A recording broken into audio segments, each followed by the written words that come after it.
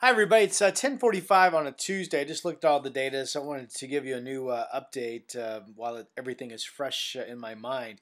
You know, some of the data Wednesday shows it's just partly cloudy and really nice, but another forecast model shows that some cloudiness, which is offshore, comes spilling in for a cloudy afternoon, and we would have at least the possibility increasing some scattered showers during the afternoon and evening hours. At most, it would be a tenth of an inch. Again, at least it would be nothing, and we would just be kind of partly sunny. So it's one of those days that could go either way. With highs in the 50s. And don't forget, in the morning, especially outlying areas could see freezing temperatures again. I think we'll have some areas of fog Wednesday morning, which we did not have on Tuesday.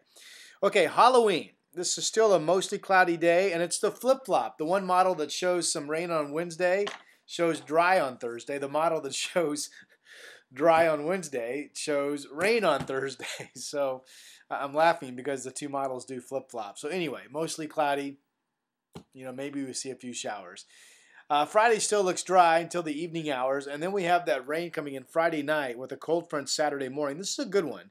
Could be some 60-mile-per-hour wind gusts Saturday morning at the beach. We'll get a period of steady rain, I think, Saturday morning.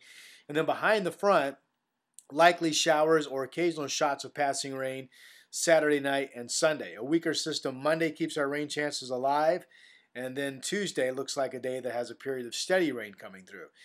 The computer models, all of them, still show that once we get the system bringing likely rain Friday overnight, Saturday, that is a kickoff to a fairly wet weather pattern for the next couple of weeks. Now, with that said, it looks like there are a couple of dry days once we get into the mid part of next week.